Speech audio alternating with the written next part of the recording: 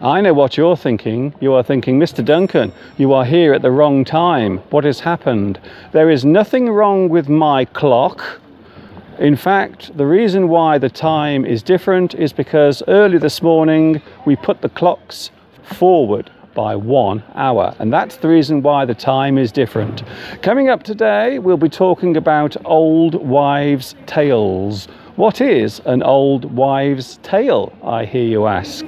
Also, Mr. Steve will be here at 3 o'clock with lots of chat. Yes, he is back from his travels. And of course, it wouldn't be live English without you on the live chat. After all, it's a Sunday afternoon here in the UK. It's just after 2 o'clock, and this is live English.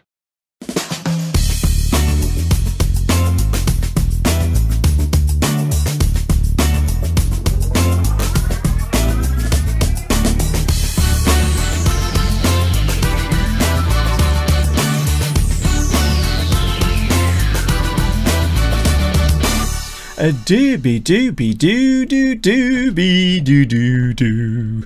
Oh my goodness, what a beautiful day we are having today. I hope you are here. I hope you have joined me at the right time. As I just mentioned, everything has changed as far as the time is concerned. Hi everybody, this is Mr. Duncan in England. How are you today? Are you okay? I hope so. Are you happy? I really hope so. So here we go again. It's Sunday. Sunday again. These weeks are really flying by. They are flying by. They are going by so fast. So here we are coming towards the end of March, and April is just around the corner.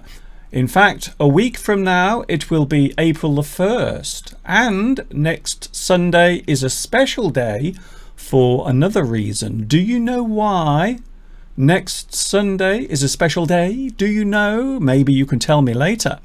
Lots of things going on today. Oh, first of all, well, of course, we must take a look at the view, because today is a glorious day. It is so beautiful. I hope the weather where you are is nice, but early this morning we put the clocks forward by 1 hour because officially it is the start of British summertime.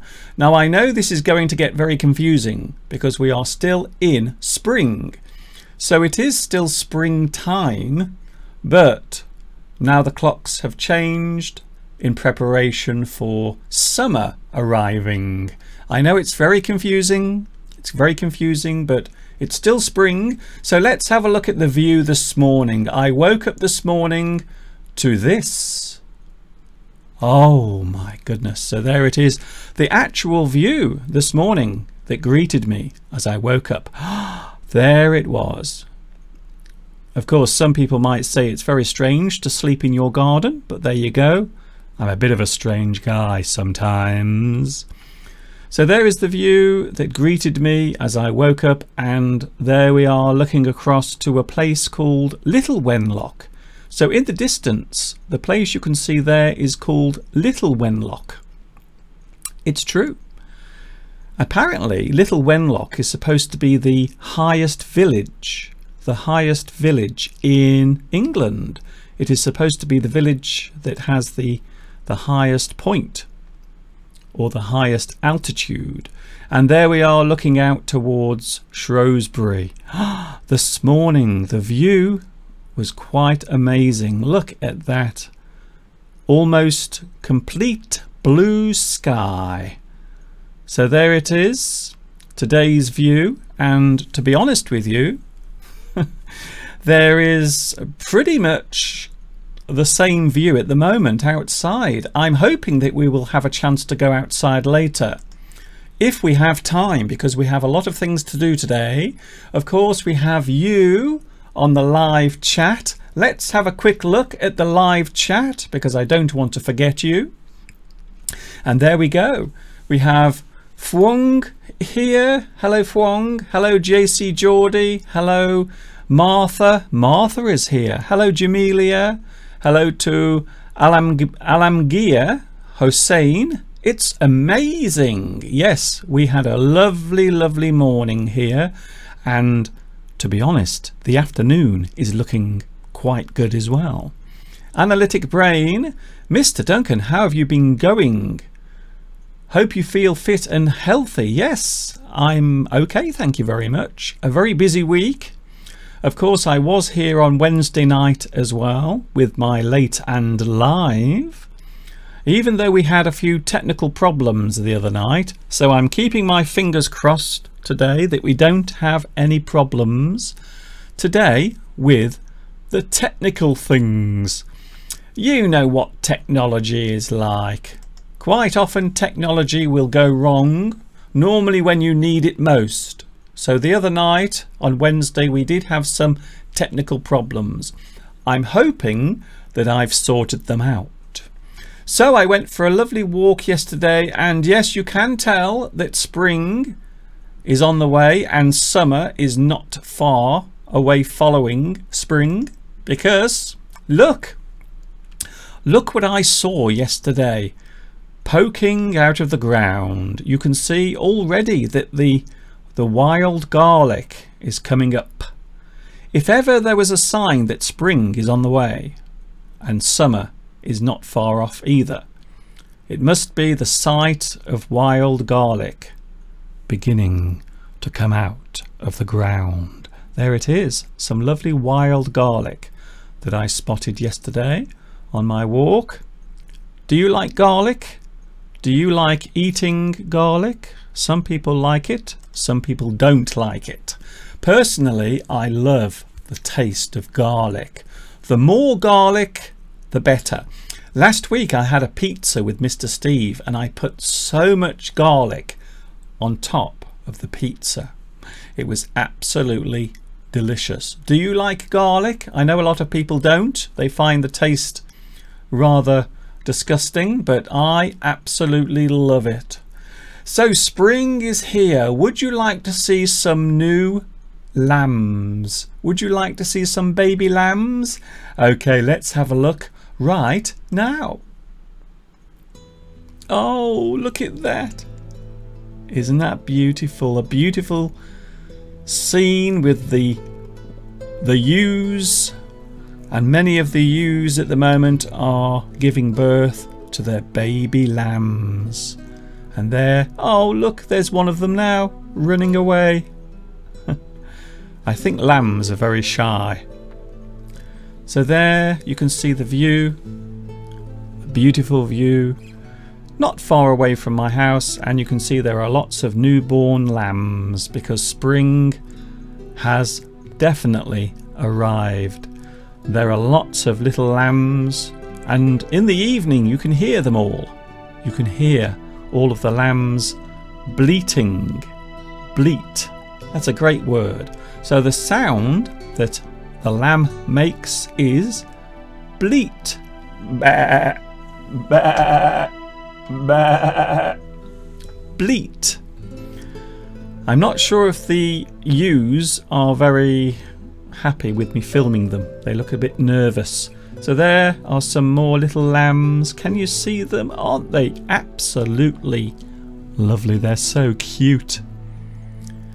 So in the early hours of this morning, British summertime arrived, but of course it is still spring at the moment here in England. So yes, it is quite confusing at this time of the year, because some people say that summer has started because we've put the clocks forward for British summertime, and other people say that it's still spring. So as far as I'm concerned, it's still spring.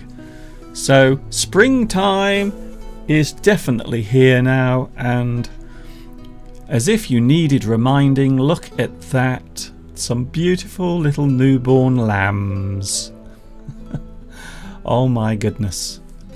I don't know about you, but I always get very, very happy. I always become very happy. I have a big smile on my face whenever I see lambs.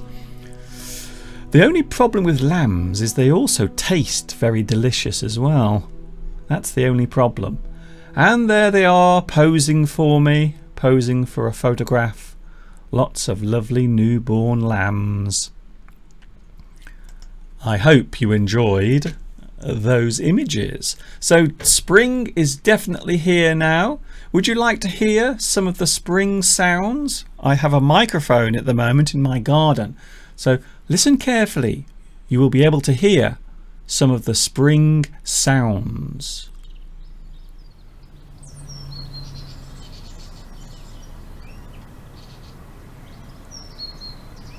Can you hear them? Can you hear the spring sounds? Birds singing in the distance. It's a beautiful spring day, even though it feels a lot like summer, I must be honest. So I'm hoping that we can go outside for about 20 minutes towards the end of today's live stream. We have Mr. Steve here. Yes, Mr. Steve will be here after 3 o'clock.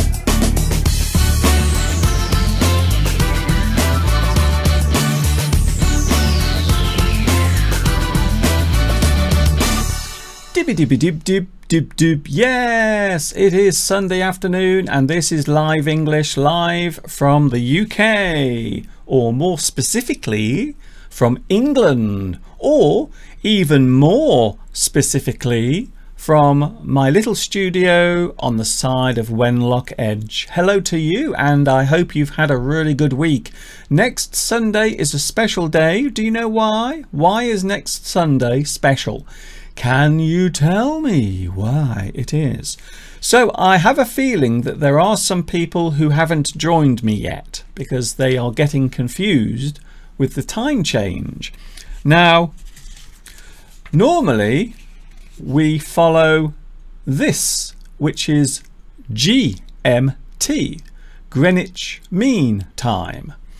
But now we are following BST.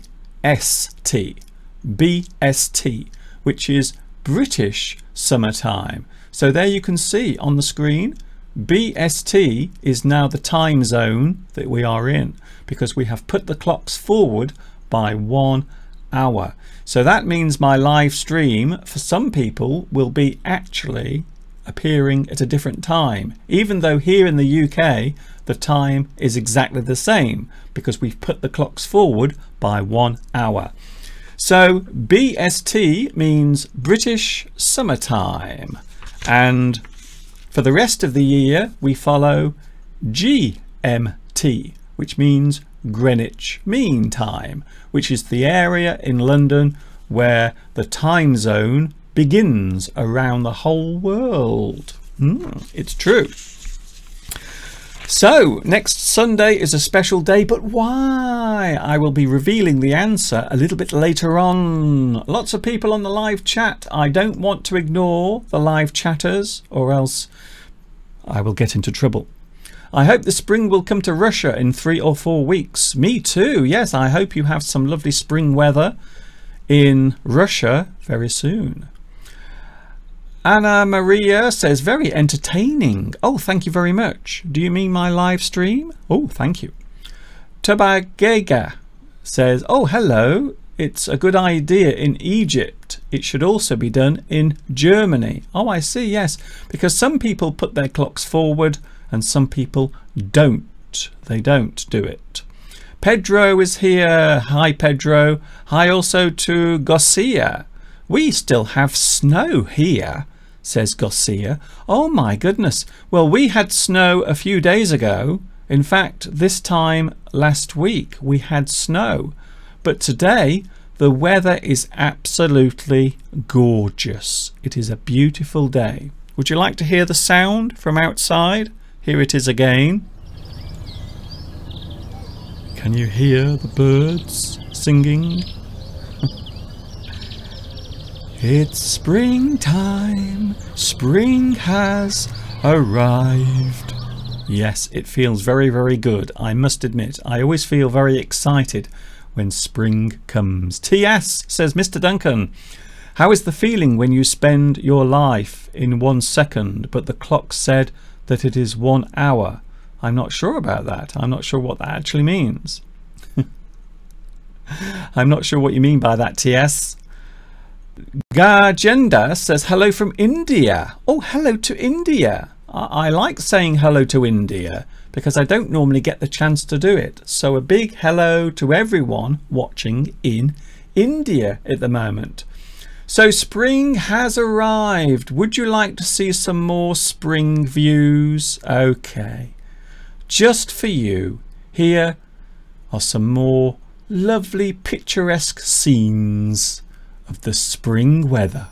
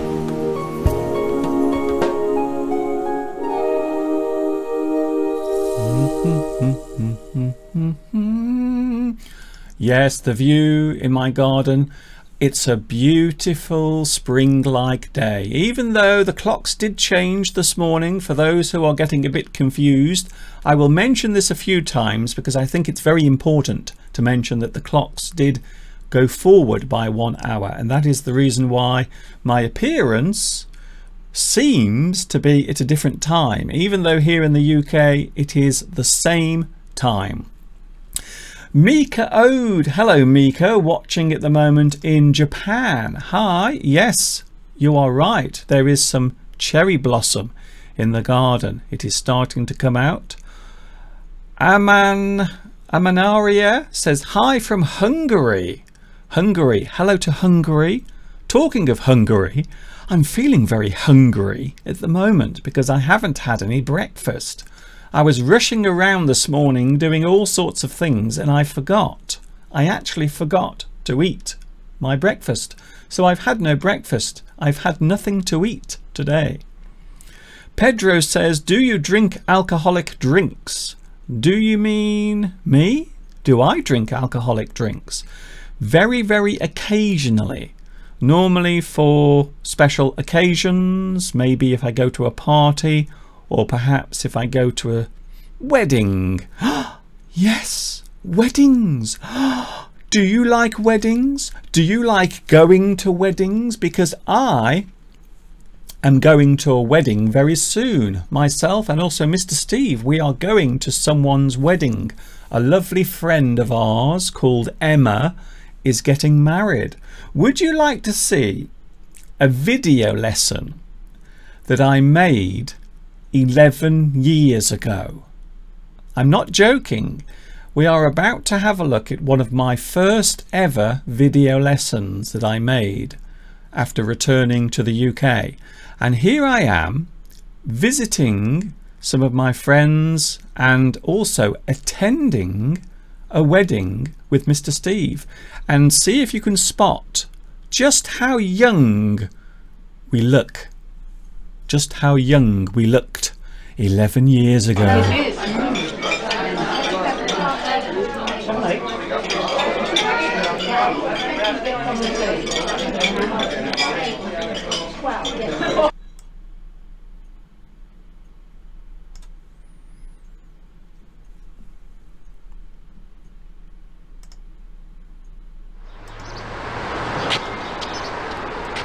Hi everybody, this is Mr. Duncan in England.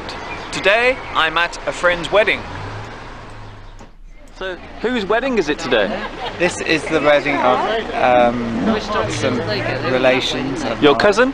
Yes, that's it. Yes. What's her name? Emma. Emma, oh I see, okay. And James. And James, Emma and James. Emma Harper.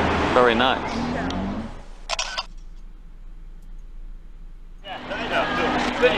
Neil, what's this going to see what wedding I didn't say that.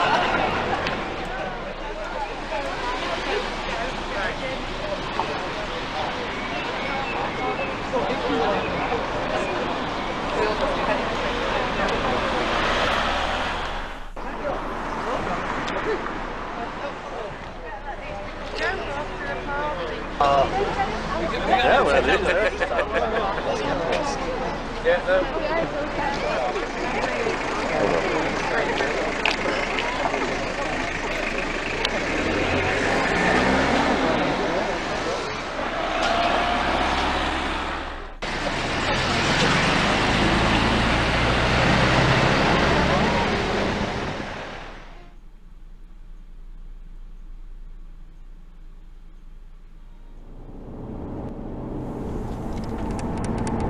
A traditional English wedding normally consists of 3 parts. You have the church service, when the bride and groom are blessed. Then you have a special reception where all the friends and relations meet together and have a meal. And quite often also in the evening you'll have a large evening dinner and maybe a disco with people dancing and, needless to say, drinking lots of beer. We've now arrived at the wedding reception, so let's go inside.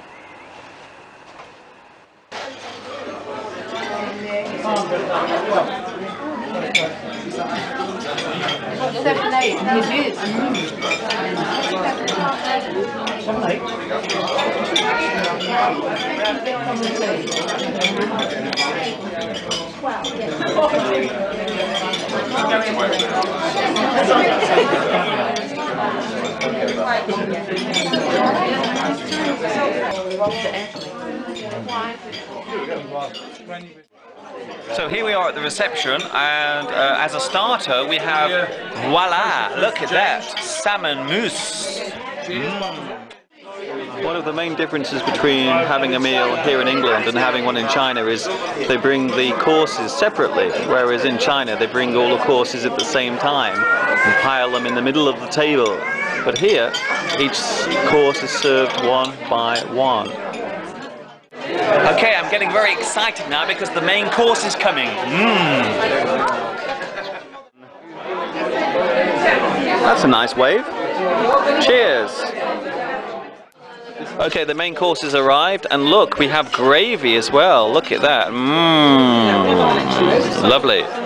Mixed vegetables, lamb, potatoes, and a lovely, beautiful silver gravy boat.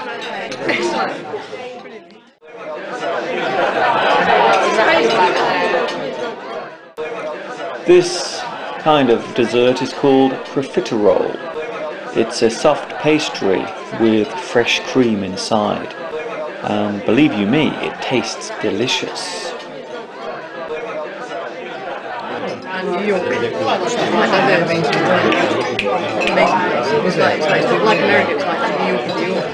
It's not easy to eat with one hand. Whoa. Just that everybody that goes there say the same thing. I want to go back there. Lovely.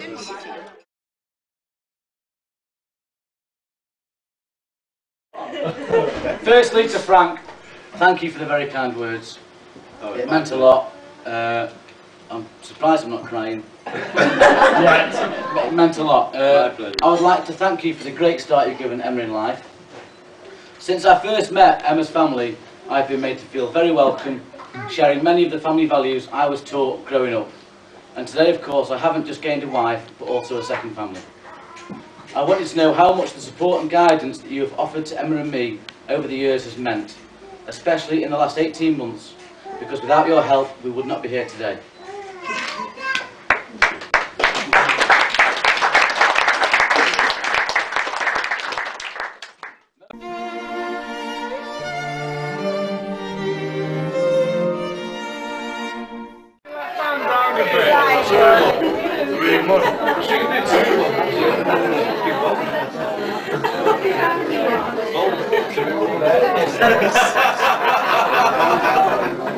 There they are, the happy couple.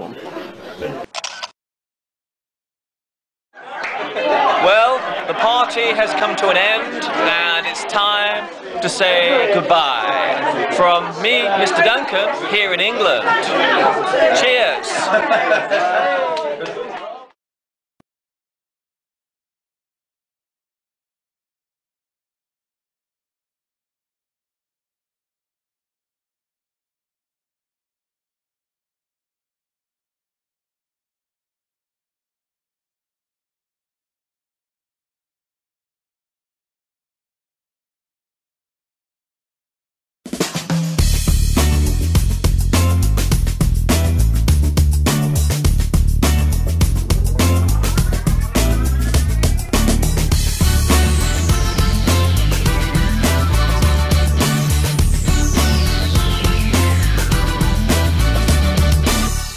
It's a Sunday afternoon. I don't know what time it is where you are, because the clocks have changed.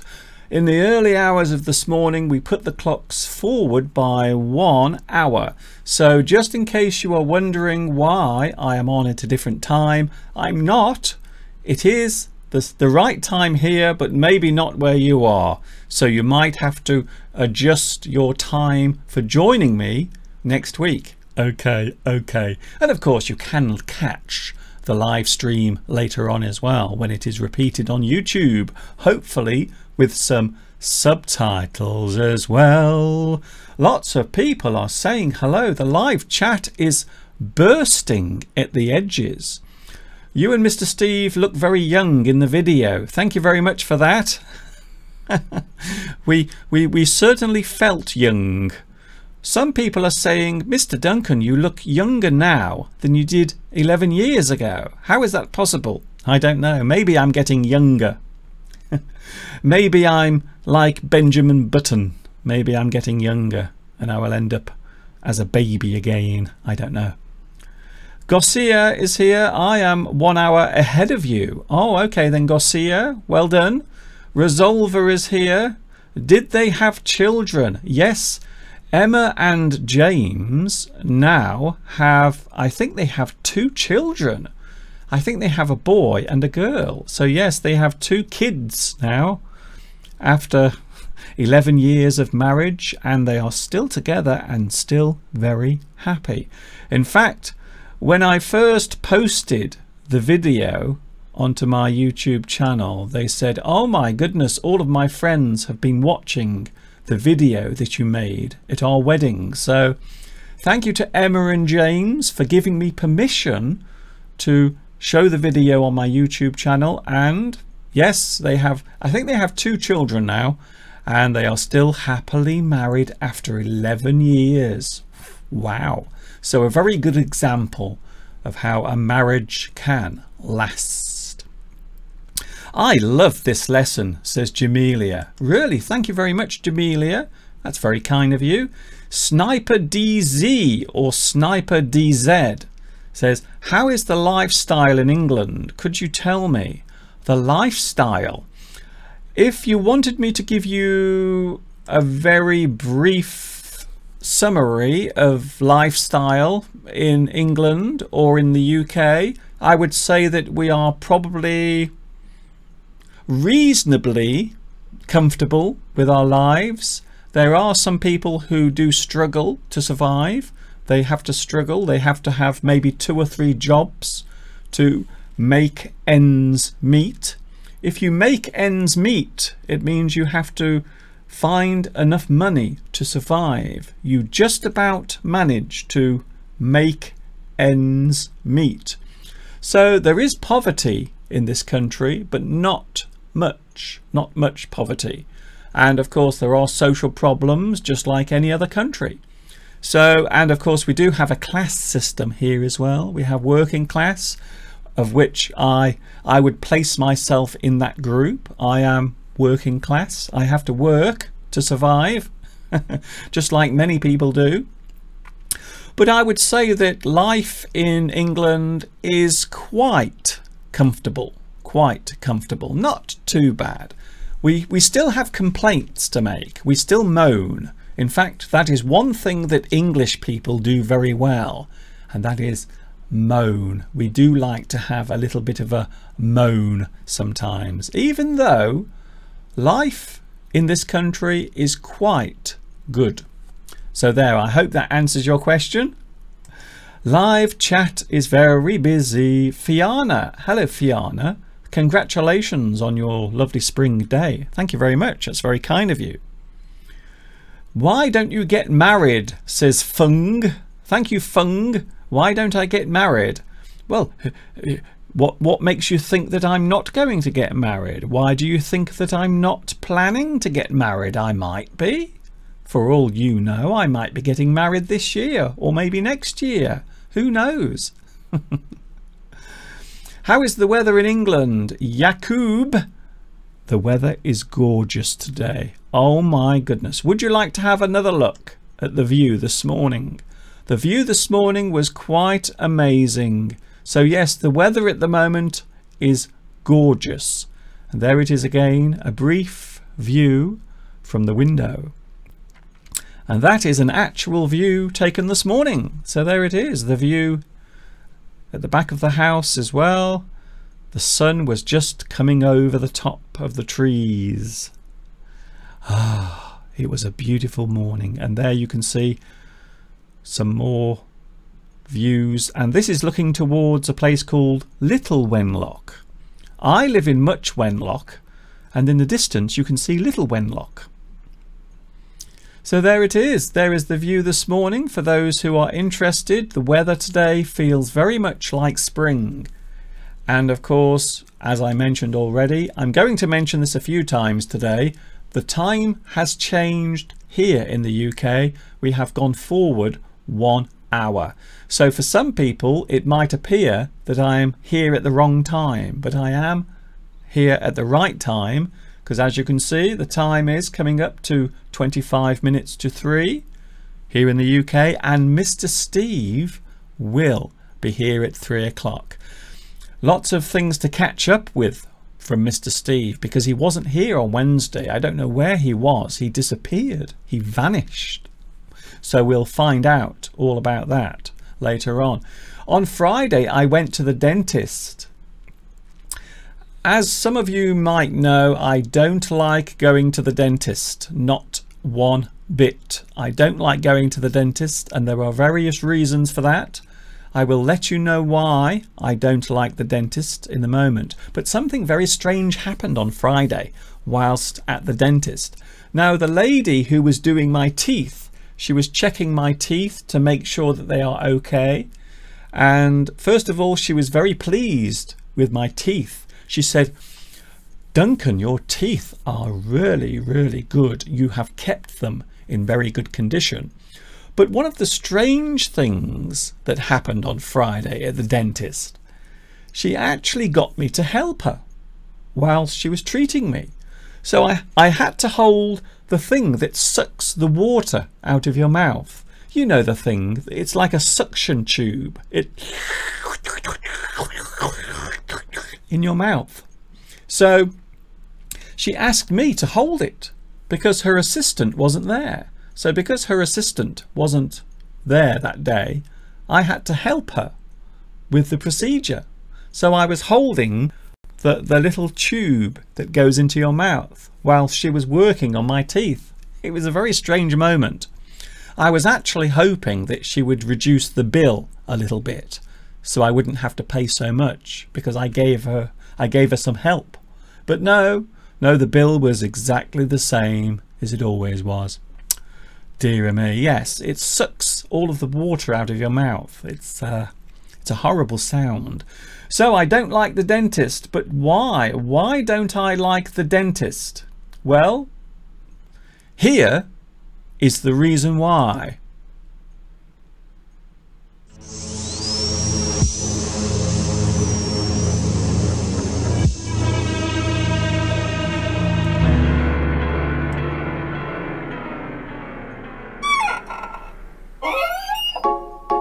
Growing up is not the most pleasant of events.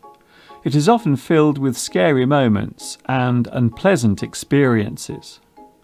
Of all the upsetting and traumatic moments from my childhood, one in particular still lingers strongly with me. I would have been about 8 years old at the time, and I had to go to the dentist for a multiple extraction. This procedure involves the removal of many teeth at the same time. In my case, it was 10. Yes, I had 10 teeth taken out in one go. This is normally done whilst the patient is under anaesthetic. In those days, they often used nitrous oxide to put you to sleep. Many of you will know this particular substance as laughing gas. So try to imagine the scene. An 8-year-old boy under anaesthetic, having 10 of his teeth removed. If that wasn't bad enough, after the procedure ended, I was not fully revived. I had not come round from the anaesthetic, which meant that my parents had to carry me unconscious through the dentist's waiting room and out to a waiting car. My only real memories of this event include the moments just before the laughing gas was given to me via a large rubber mask which was placed over my face in the dentist's chair, and much later as I came round from the anaesthetic itself, at home. Even to this day I can still recall the foul taste of stale blood in my mouth, not to mention the strange sensation of having 10 of my teeth suddenly vanish. This horrific experience put me off going to the dentist for many years. Needless to say, these days a trip to the dentist is not as traumatic as it was in my childhood. Modern dental surgeries are more welcoming and the procedures are over much quicker. Of course, even now, going to the dentist still has its unpleasant moments. The worst part of it for me must be the scrape or scale. This is where the dentist removes the hard plaque that is built up at the base of the teeth with a sharp tool. This particular scaling procedure can be very painful indeed. It all depends on how badly affected the teeth are. So, the more you look after your teeth, the shorter the scaling procedure will be. These days, people are becoming more used to taking care of their teeth on a daily basis. So much in fact that nowadays doing your own dentistry is becoming commonplace. There are lots of wonderful gizmos and tools available now for cleaning your teeth thoroughly at home. Things that poke, things that scrape, things that squirt, and things that buzz and hum. Do-it-yourself dentistry is becoming the norm, with home dentistry kits now available for purchase on the internet. Although I wouldn't do it myself without having had some form of guidance or training first. Surely one of the worst dental procedures of all must be an extraction. An extraction is where a tooth is literally pulled out of the jawbone, just like I had when I was 8. Some people even pull their own teeth out. I can't imagine anyone wanting to pull their own teeth out. Can you? These days, most dental work is carried out with the patient awake and conscious. This includes the drilling into and extraction of teeth. Normally, a local anaesthetic is used in the form of an injection into the area of the gum where the procedure is to be carried out. The injected part of the mouth will become numb, thus ensuring that the procedure will be a painless one. How often do you go to the dentist? Do you like going to the dentist? When was the last time you went to the dentist? Neglecting your teeth is not a good thing to do, as when you get older, they will become unhealthy and fall out. Bad mouth hygiene has also been linked to other physical ailments, such as heart disease and certain types of cancer. Fortunately for me, I learnt my lesson before my teeth became too bad, which is definitely something to smile about.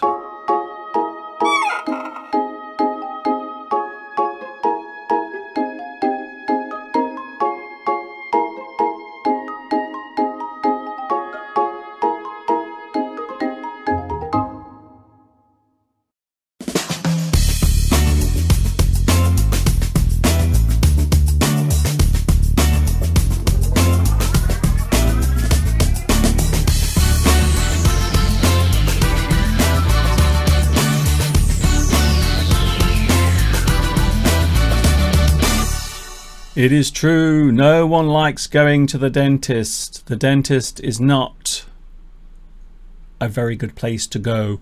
I don't know what it is. Whenever you go to the dentist, when you first walk in to the waiting room, something happens. Everything around you seems to change. Suddenly your mood alters.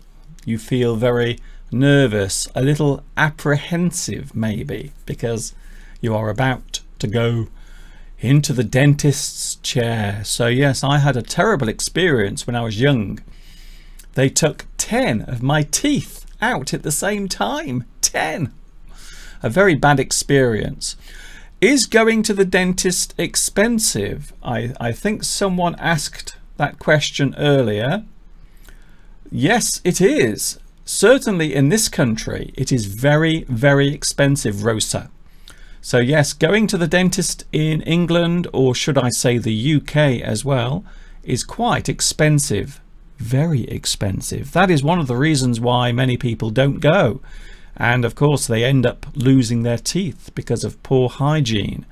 So of course you can have free dental treatment as well on the National Health Service, but quite often there is a long waiting list for that. There is a long waiting list, or should I say a long queue. So yes, going to the dentist in England is a very expensive thing, and that, as I always say, you never see a poor dentist. Dentists are always very wealthy. Having said that, my dentist, Jonathan, he is absolutely brilliant. He is probably the nicest dentist I've ever had. So I think if your dentist is a nice person, then it puts you at rest, it puts you at ease. You don't feel so nervous when you have to have your teeth done. Still, having said that, I don't like the dentist very much at all. Khalid is here. Hello, Khalid. Hello there, from Freiburg in Germany. I am originally from Morocco. I am a big fan of yours. I really want to visit you someday, as you are most welcome to visit where I am.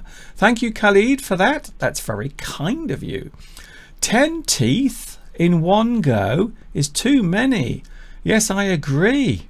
I agree. It was a horrible experience, a very traumatic experience. Thank you, Mika, for sharing your sympathy there. Thank you very much for that. Juwera says, I don't like the dentist.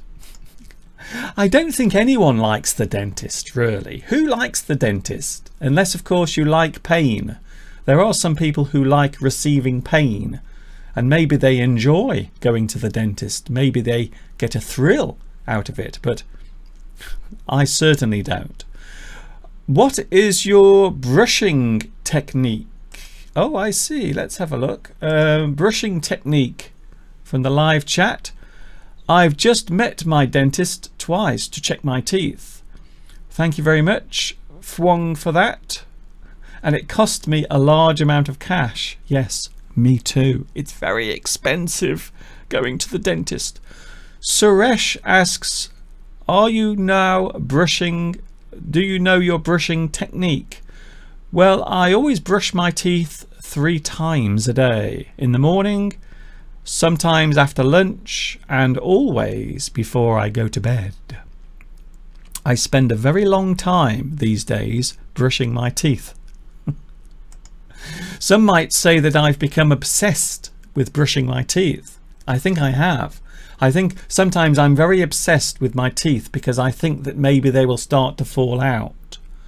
And if I had a choice, between losing my hair and losing my teeth, I would rather lose my hair. I don't want to lose my teeth. Definitely not. I want to keep my teeth forever. At least I'm trying to anyway. Would you like to have a look at today's mystery idioms? Here they are now. Mystery idioms. Here is the first one. Mystery idiom number 1. It is something that is used a lot in the English language. It is a well-known expression in English, but what is it? It is a well-known expression in the English language. And here is mystery idiom number 2. This is something that you do. So there is a clue for this one. This is something that you do. And just to give you another clue, everyone does it. So there it is. There's the second mystery idiom, and there is the first one. But what are they? The answers are coming towards the end of today's live stream. We have Mr. Steve coming in 10 minutes. Lots of things to talk about today. I thought it would be interesting to have a look quickly at some clock idioms. Now, in the English language, there are quite a few idioms related to clocks. Tick tock, tick tock. So, clock idioms. Well, first of all, we have clock off. If you clock off, it means you finish work. You officially finish work. So the time that you end your working day, you often say you clock off. That is when you finish your work for the day. You clock off. There is, of course, clock on, which means to start your day at work. So as you arrive at work, you clock on. Some people will record the arrival of their time at work by punching a card in a machine. So they clock on. But also in English we can just mean I've arrived for work. I'm at work. I've just arrived at work. I have clocked on. So 9 o'clock in the morning is my clock on time. Oh, another one here. This is a good one. I like this one. Against the clock. Against the clock. To do something against the clock means you do it with a limited amount of time. So maybe you only have a minute, or maybe 10 minutes, or maybe 20 minutes to do something. That means you are working against the clock. You are doing it in a limited amount of time. You are doing it against the clock. But do you know any clock idioms? Anyone out there know any clock idioms at all? Let's have a look, shall we? Mr. Duncan, I'm going to leave. I will watch the second part at night. See you on Wednesday. Oh, okay, Pedro. Pedro is going. He has something very important to do. I think Pedro is going to watch his favourite TV show. That's what I think. Alisa or Ailsa is here. Hello, Ailsa. Have we spoken before? Have we said hello to each other before? I'm not sure. Goshia says, I am against the clock for doing my dinner. Oh, I see. So Goshia has a limited amount of time in which to make dinner. So you are working against the clock. Silvana is here. Hi, Silvana. Glad to see you again. I'm learning a lot with you. Thank you very much for that. From Brazil. But now I'm living in France. Oh, a big bonjour to you. Tomek says, around the clock. Yes, that's a good one. Thank you, Tomek, for that. If you work around the clock, it means you work for many, many hours. Sometimes you might find yourself working late into the night. We can say that you are working around the clock. You are spending a lot of time at work.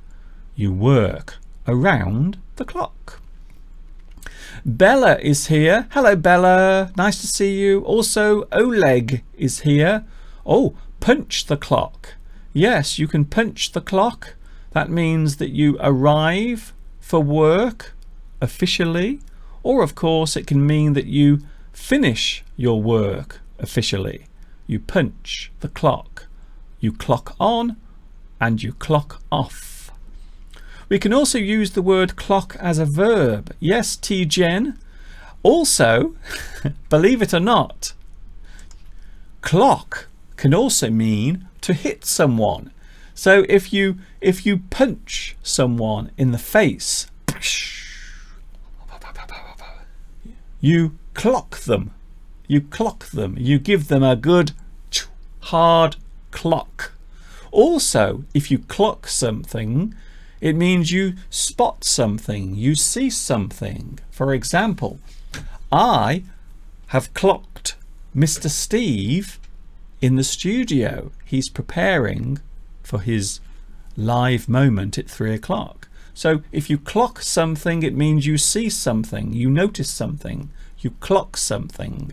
Or, of course, you hit someone. You give them a good clock. I am against the clock for doing my homework, says Gigi or Gigi. Oh, really? So, yes. So, instead of doing your homework, you are actually watching me live on YouTube. I see. Okay. Well, I hope you get your homework done in time. And a big hello to China. Salwa is here saying hello to everyone. Oh, that's very kind of you. Thank you very much. Sniper says, I want to visit the UK, Mr. Duncan. I'm so fascinated by the way they live. You are fascinated by the way we live. That's very kind of you. Where is Mr. Steve? Asks Ricardo. Mr. Steve will be here in 3 minutes time. Mr. Steve is just 3 minutes away. Are you happy? Are you excited about that? I think so. And the big question today is, where has Mr. Steve been? Where has he been? Because he wasn't here on Wednesday. And to be honest with you, I really needed Mr. Steve on Wednesday to help me, because I had some technical problems on Wednesday night. Did you see it? It was a disaster. So today I am keeping my fingers crossed that everything goes okay today. I am hoping that we have no technical problems today. We will find out anyway, because Mr. Steve will be here. Did you see him earlier in the wedding video? He looks so serious. A lot of people have said, why did Mr. Steve look so serious in your wedding video? I don't know why. By the way, it wasn't my wedding.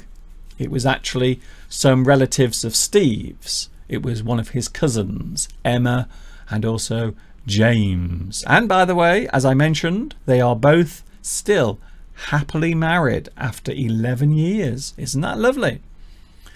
I would love to hear you talk about Henry VIII. Henry VIII did not have a good marriage. In fact, his marriages were so bad, he kept divorcing and then marrying and then divorcing, and sometimes he would chop the heads off his wives. He would chop their heads off.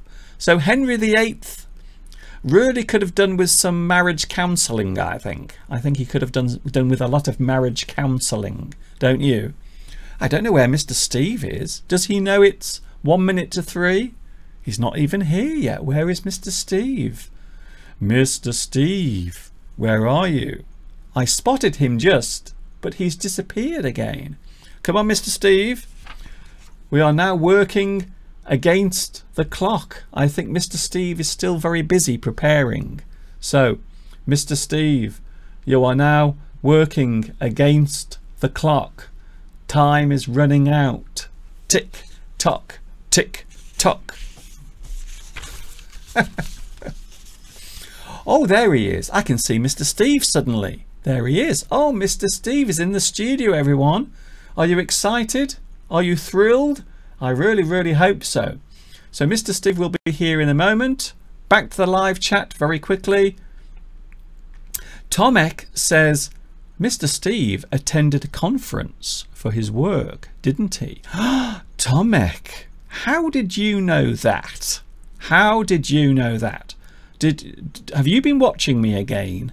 Over the bushes? I think so. Jurira says, Mr. Duncan, can you help me how to learn English? Yes, I can. That's the reason why I'm here. I'm here to help you with your English. Another person who is here to help you, he's always very willing. It's Mr. Steve at 3 o'clock, as live can be.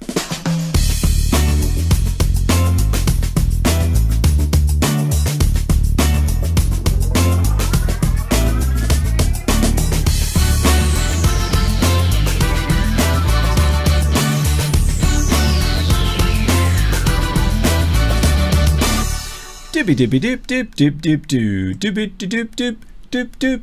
Mr. Steve is here. Hello, Mr. Steve. Come in. This is Mr. Duncan calling Mr. Steve. Over. Hello, Mr. Duncan. And There he hello to everybody out there in the world of English. That's How are very you, nice. Mr. Duncan? How am I? I'm super duper. Although, to be honest, Steve, I could have actually done with you on Wednesday night.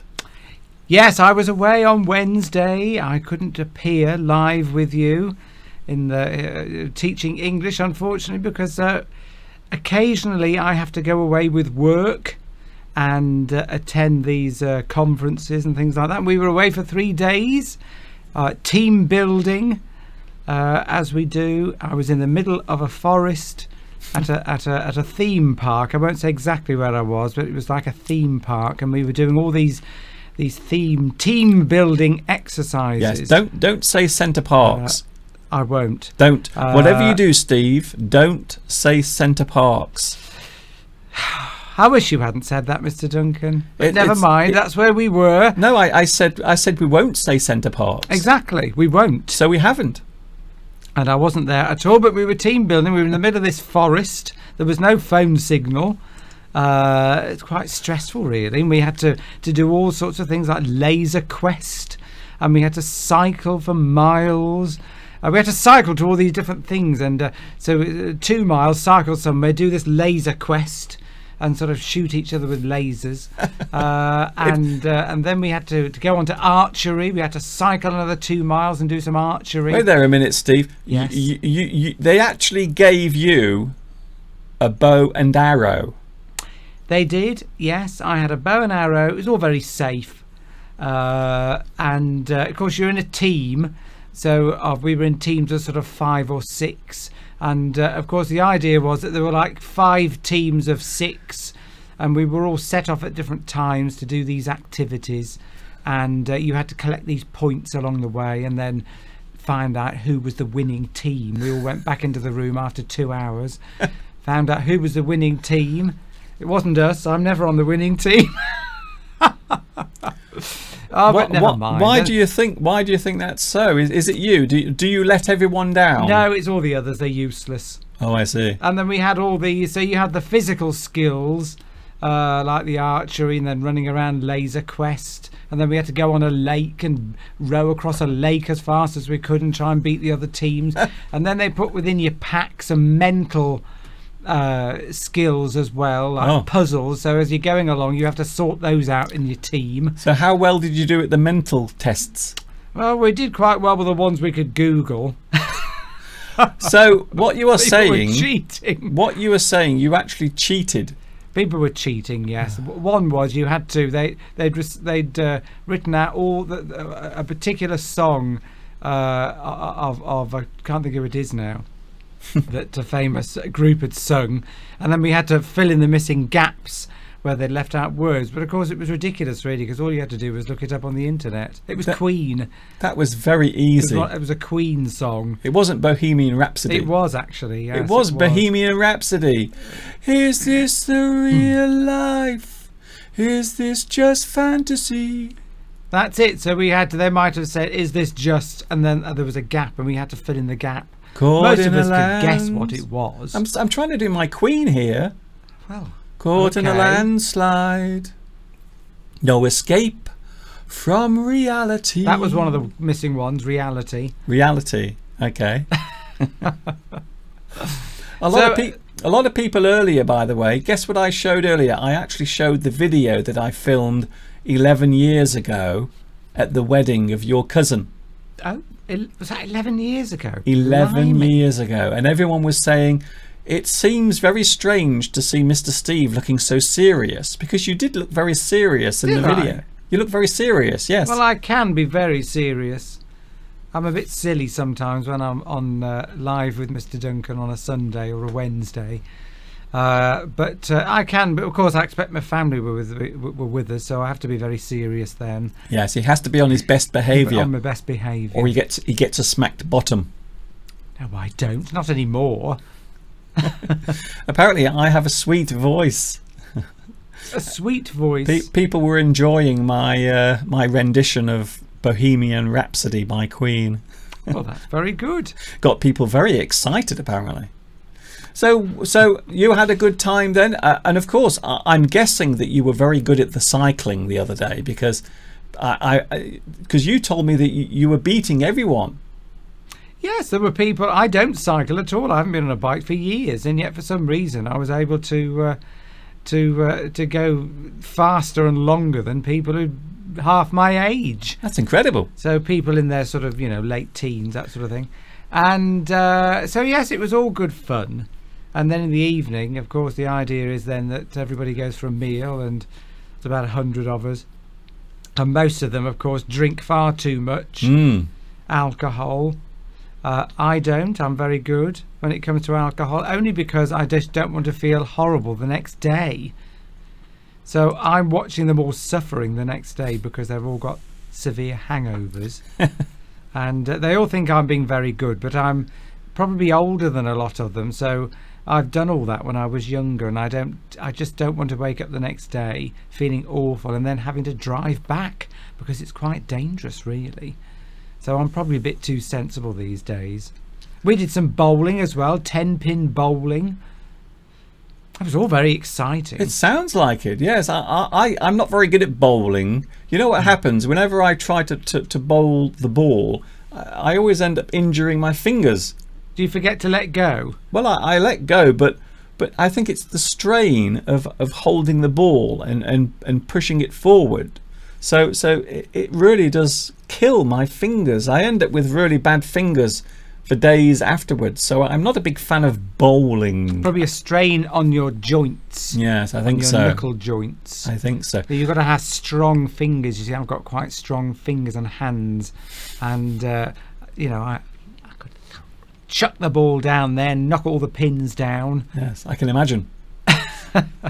With your big banana fingers. They always do that. We always end up on water as well for some reason. whenever we have these team building conferences, we always end up on water somewhere. So you were very good. You stayed sober. I did. That's good. Well I, done. I thought to myself, I've got to be sharp for Mr. Duncan's live English show on Sunday, so I need to stay sober. Because normally I like to get drunk before your shows. Oh, I see. I'm only joking. Well, Although I do have a drink down here, I can assure you it's pure water. Okay, not vodka. No, pure water. Because we do have some Russian viewers on at the moment, so the clocks went forward this morning, Steve. I know it's caused a bit of confusion for some people, because then it appears to some that we are on at a different time, but here it's the same time, but in some places we are appearing at a different time, and that's because the clocks went forward. Summer is on the way, but we are now in the midst of springtime. We are, and I'll tell you something, it really, for the first time, it really feels like spring outside. It's quite warm, the sun's out. I felt like going out and doing some gardening for the first time, you know, since the new year. I really felt like going out there and preparing the lawnmower, sharpening the blades, changing the oil. I love doing all that. We actually watched a program last night, didn't we, Mr. Duncan, where they were selling this new lawnmower that's just powered by batteries. So that's the new type of lawnmowers now, battery powered. You charge them up, but they're no fun. They're no fun for a bloke who wants to clean his spark plugs and change the oil and put the petrol in and sharpen his blade. You know, these new electric ones are a bit boring, I think. You seem to be mentioning your blade a lot. Ah, yes, it needs sharpening. You see, you've got to have a sharp blade on a lawnmower. That's it. Otherwise, you'll all get left with weird tufts that haven't been cut properly. There's nothing worse than a blunt tool. There isn't, no. You need to keep it sharpened. And I was reading, because I normally take it to be sharpened, take it to a specialist who sharpens lawnmower blades, because I'm always a bit afraid with that if I take it off, it won't go back on properly and it might spin off somewhere when I'm mowing the lawn. But I was watching some videos on YouTube last night. Okay. Telling me how I can remove the blade and sharpen it myself. That'll save me about £12. But don't forget to be careful. I don't want you to cut your fingers or your hand off. No, I won't. But see, last time I took it to be sharpened, they didn't sharpen it very well. I was a bit annoyed, so I spent £12 and they hadn't sharpened it very well. So I'm going to do it myself. I might use a grinder along the edge. Remember when I used the grinder in the studio?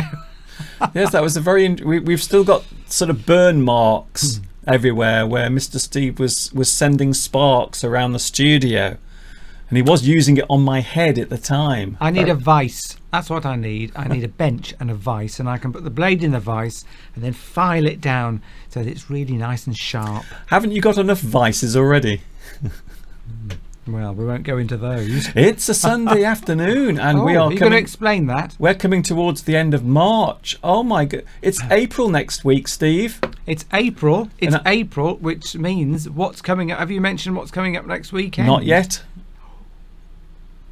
We're excited about that. I'm very excited. In fact, a little bit of wee wee came out earlier. I was so excited. I wonder what the smell was. Because next Sunday is Easter Sunday. It's Easter Sunday, and of course Easter Sunday is an exciting day for those who like eating chocolate, and that includes myself and also Mr. Steve as well. He also likes to eat chocolate.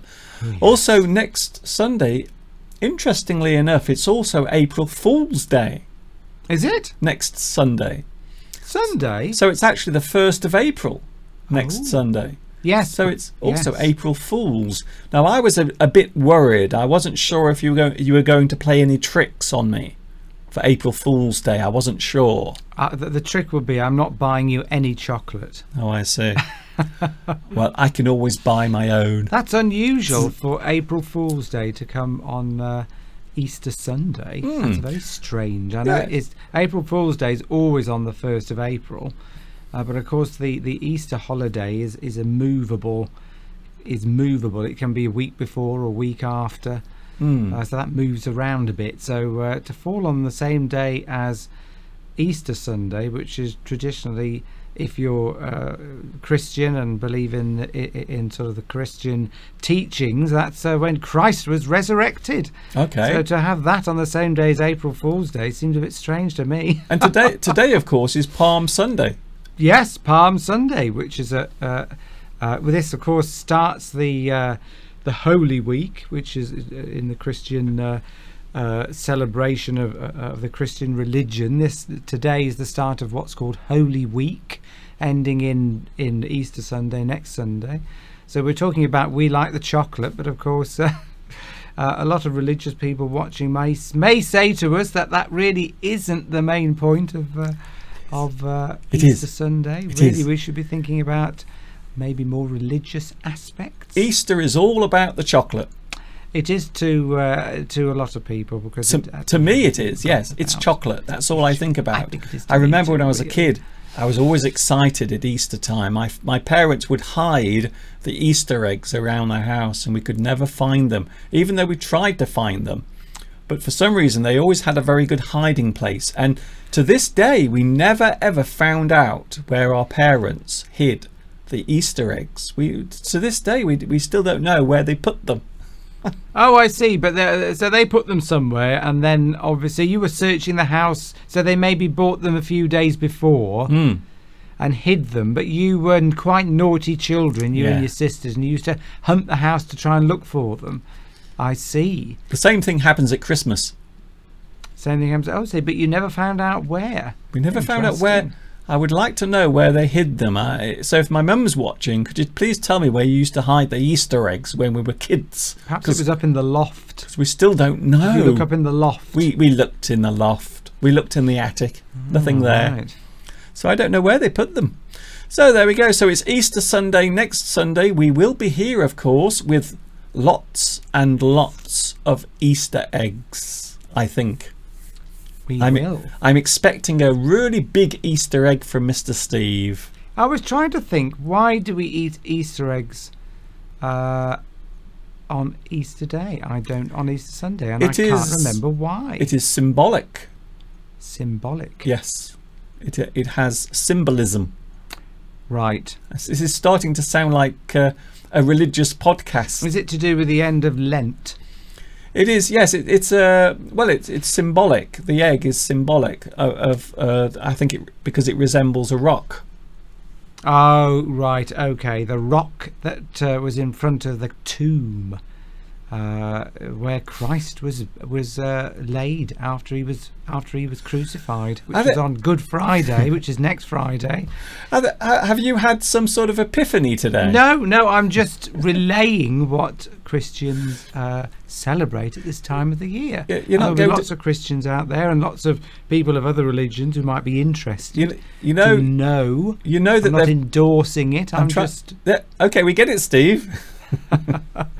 These things are going on, so we're talking about them. I thought maybe, because I've got to tell you now that the abbey in Much Wenlock is now closed. There aren't monks there anymore. I wasn't sure if you were going to join the monastery or something. Although, having said that, you've got enough bad habits already. That's a joke, isn't it, Mr. Duncan? About a habit is something that you do regularly, which could be good or bad for you, but a monk's habit is the clothing that he wears with the hood and the brown cloth. So there's the joke. That's it. And thank you very much for explaining it so well. Oh, I hope I did. I'm not sure that I did. So it's live English. Mr. Steve is here. It's lovely to see you. Everyone's commenting on how well you look. Oh, and I thought I'd look a bit summery because it's hot out there and it's lovely weather, and I thought I'll just wear something instead of being covered up.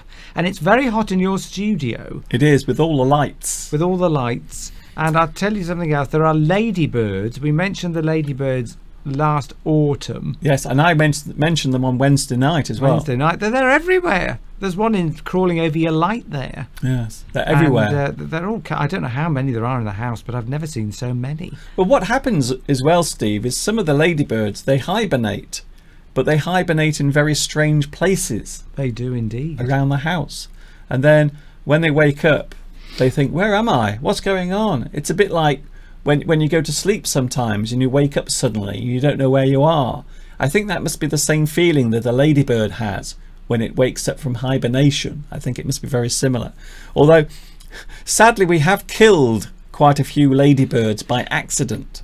Accidentally stepping on them. Because they keep landing on the carpet, and of course you can't see them because they're so small. So there are lots of dead ladybirds around the house. In fact, at the top of the stairs there is a big pile of dead ladybirds that I've gathered to throw out later. I know, they need to get outside. They've got a bit of energy left from their hibernation, and they need to get outside quickly and eat something or drink something, I guess. I don't know whether, I mean, that ladybirds eat aphids, don't they, that feed on other plants, but I don't know what there can't be many aphids around at this time of the year, so I wonder what they feed on. Maybe they go into a flower and have some of the nectar. Yes, I know that they feed on other insects, but maybe they feed on something else at the start of the season. Yes, I'd like to know that. If anybody knows what ladybirds feed on before the aphids come along, we'd like to know. That's very nice. So what have we got today, Steve? Well, we have some interesting things. We're talking about old wives' tales. So what is an old wives' tale? Here it is. I'll just show you on the screen for those who aren't sure what I said. Look, Mr. Duncan, surely you know that I will have prepared a much better and clearer I must version. Admit, yours looks much better. Okay, old wait there. Wives' tale. Let me just get rid of this. What a waste of time that was. Yes, you didn't think that. Well, you see, that shows you we need to prepare more before we come on. Old wives' tale. What is it? It's a widely held belief that is now thought to be unscientific or incorrect, based really on sort of superstition, passed down through the generations, usually by women. But when we say old wives' tale, we're not talking necessarily about married women, we're just really talking about women. It's a slightly derogatory term, really, so it's a bit unfavourable comment to make, but it's comes from sort of hundreds of years ago when people didn't really understand how the world worked, and they'd sort of look at something and observe something and sort of think that was true, and sort of it got passed down over the years as a sort of a folklore tale. But it was also used to scare children into not adopting certain behaviours. So it's quite commonly used to do that. Don't do that, or this will happen to you. That sort of thing. But often it wasn't true. It's like when your mum tells you not to play with yourself. Well, and she says, if you play with yourself, you will go blind. That is, if you keep playing down there with yourself, you'll go blind. Do you know, I saw that one. I was looking up old wives' tales, and I thought, that's an old wives. I'm not going to mention that one, though, because that's a little rude. Well, and Mr. Duncan weighs in straight away with that one. There is no subtlety where I am concerned. Yes. So, yes. So you might say that a good example of an old wives' tale is if you play down there, you have a little bit of an adventure down there, you know. When you are young, your mother might say, don't do that, you will go blind. I don't think my mother ever said that. No, I think your mother encouraged you to do it, just to get you out of the way. The Bible even refers to old wives' tales, apparently. There is a mention of it in there, telling people to avoid listening to them or believing them. Well, I think that's where it comes from. I think that's where the actual expression comes from. I think it is, once again, we are straying into religion. I think it is a biblical expression or something that is quoted from the Bible when they talk about that. So trying to put off people you shouldn't really be listening to these old tales and fables. You should be, you know, listening to the truth. Really. You might also say it's a bit like fake news. Yes. But old wives' tales, there are some that are very old, but there are some that are more modern, and it's usually so it's usually used to scare children, or a lot of things to sort of talk about pregnancy or childbirth.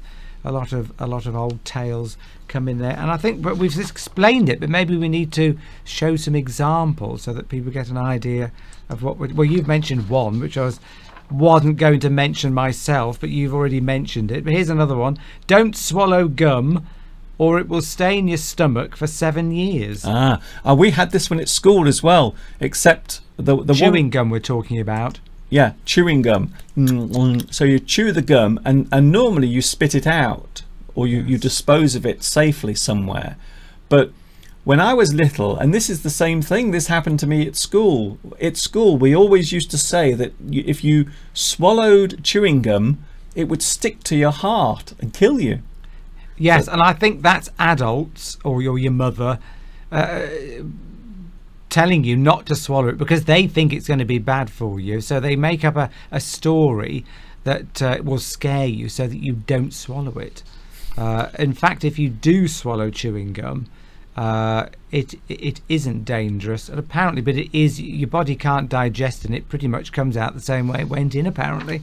But probably not a good idea to swallow chewing gum, and so your mother comes up with a story to scare you. That's it. So you might say that swallowing chewing gum is something that they don't want you to do, just in case you choke on it. So to stop you from doing it, yes, they give you a choke on it. They give you a horror story. Yes, because you could breathe in, and it could go into your lungs. Rattlesnakes cure rheumatism. Dear.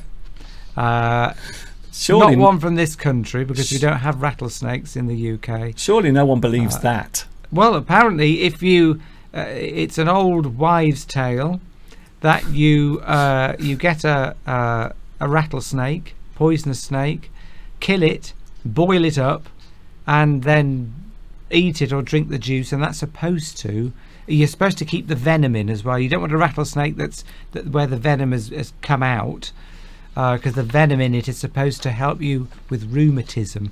Rheumatism, of course, is that condition which elderly people often get, where their joints swell up and they're very painful joints, and that's quite debilitating for people as they get older. Sometimes you hear about your grandmother with rheumatism in her joints. Could be your fingers, could be your ankles. Normally your fingers, isn't it? They all go very swollen. It's horrible. Rheumatism, it affects all the joints, normally in your hands and sometimes in your wrist as well. Very horrible. Normally affects elderly people. It does. But I tell you who it doesn't do any good for: the snake. The snake doesn't come out of it very well. Oh, definitely not. So it's not good for the snake. It's not good for the snake. Here's another one. Don't cross your eyes or they'll stay that way. That's another just one. An old wives' tale. That's almost, we could almost say old mother's tale as well, because my mum used to say that to me. It's also sometimes when I was in a bad mood, my mum would say, your face will stick like that. Exactly. Your face will stay like that forever if you keep sulking. Something your mother used to, she didn't want you to do something. So say something that will scare you and then you won't do it. And it'd be interesting actually to look at the live chat. We call it old wives' tales, but there must be in every country, I would think, something similar used to describe these old tales that are passed down that really aren't true or based on any scientific fact, but that people still use today. Yeah, almost like myths. So yes, like a myth really. So we call them old wives' tales, but what are they called in your country? We'd like to know. And if you've got any examples that you use in and you just laugh, somebody says something, you say, oh, that's an old wives' tale, and you laugh. So it'd be interesting to see what you have in your countries out there. Right, here's another one. Shaving your hair causes it to grow back thicker. A lot of men will be thinking of this one, especially men nowadays. You know, I was watching TV the other night, Steve, and there was a commercial for a special kind of soap that you put on your chest for men who want to shave their chests. Blimey. I'm not joking. It's actually a product now. There is a product. You just smooth it over your chest and then shave the hair off your chest. Well, couldn't you just use shaving cream? Would you like to have a look at my chest? Not particularly. What's your chest like, Steve? Oh, well, there's a bit of maintenance goes on there. Do you shave your chest? I do sometimes, yes, because it gets very itchy and irritating. And I think for some men, it looks nice. But if you've got sort of just straggly little bits, it's neither one thing nor the other. So I think sometimes just get rid of it. Yeah, some women like hairy men. Yes, exactly. Some women like hairy chests on a man. It makes them feel as though they're with a real man, a masculine person with lots of testosterone. I wonder what you're going to say then. So yes, I think you tend to, if depending on what your partner wants or what you want, maybe you will either maintain that area or not. I mean, there's lots of other areas of your body you can maintain in that way. But yes, there is an old wives' tale that if you shave your hair wherever it is on your body, it'll grow back thicker. Of course, it's totally untrue, because it just would have got it probably appears to get thicker, but it probably would have done anyway. Yes. I mean, if it was true, then any man that shaved, it would just get thicker and thicker, but it doesn't. And of course, the irony is these days, what's interesting, Steve, is that beards have become very popular with men, but at the same time they're shaving their chests. Very odd. they're getting hair on their face, and then they're getting rid of the hair that's on their body. Isn't that strange? Yes. Of course, beards suit some men better than others, and you can see some pretty disastrous examples. I mean, every other presenter on television now in this country has a beard, and it works for some men and looks awful on others. But there you go. Drinking. But some of these old wives' tales, they're not all. Some of them are based in are actually quite true, and you can actually say that they're old wives' tales. But science has proved that in fact there is some fact behind it, because probably sometimes by accident people discovered if you did something, it probably did work, and so like for example, chicken soup. Drinking chicken soup is good when you've got a cold, apparently. That's an old, you think of that as an old wives' tale, but in fact it is based in scientific fact now, because they've shown that drinking chicken soup, it won't cure you of the cold, but it will relieve the symptoms, because there's something in chicken that apparently reduces the inflammation in your lungs and your throat. So it appears that it's getting better, because it's relieving the symptoms. So it's not making it better, but it appears that it is. So there is some basis in fact with that. So it's almost like something you might compare it to like a herbal remedy. Yes. So chicken soup apparently is quite good for you when you've got a cold. Here's a sort of an old wives' tale relating to colds again. Eating or having vitamin C supplements will prevent a cold. That has been proved scientifically not to be true at all, but it's still something that people will say. You need vitamin C, obviously you need some to be healthy, but taking lots of it won't prevent a cold, and it won't actually stop you getting one. It won't really help the symptoms either. We had in this country many years ago, we had a research centre which was based solely on, their sole purpose was to try and cure the common cold. It went for decades. In the end they abandoned it because they couldn't find anything that actually worked. Vitamin C was one of them. I think some studies show that if you have a high dose of vitamin C, it might slightly reduce how long a cold lasts, but generally it doesn't really do anything, so you might as well just have an orange a day and be done with it. This is another old wives' tale. Can you believe this one? Smoking prevents colds. Oh my goodness.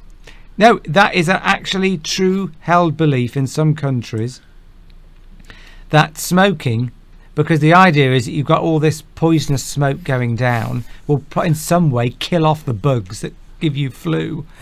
But of course it doesn't do that. No, it just kills the person off. Yes, it'll eventually kill her. I've literally had conversations with people who come from, I won't say which country, and they've said, oh no, smoking's good for you. It actually strengthens you and it stops you getting colds. That's actually a belief that is held. Well, as a way of encouraging people to smoke in China, they actually say that it will make you stronger. Yeah, right, there we go. Yes, in China, it was part of the marketing. So they have a very, very, very high number of people who smoke in China. It is absolutely incredible how many people smoke in China. And even to this day, it's still encouraged a lot because the cigarette manufacturers want people to smoke, basically.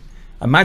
Imagine the size of China, and if even just half of China smoked, how many cigarettes you are selling every year. But you could sort of believe why people would think that, because, you know, smoking, all that poisonous, you know, you would imagine that it might actually kill off the germs. But of course what it's doing is reducing your immune system's ability to fight the cold in the first place. In theory, it seems as if it would work. In theory, it seems as though it might do something. A little of what's bad for you does you good.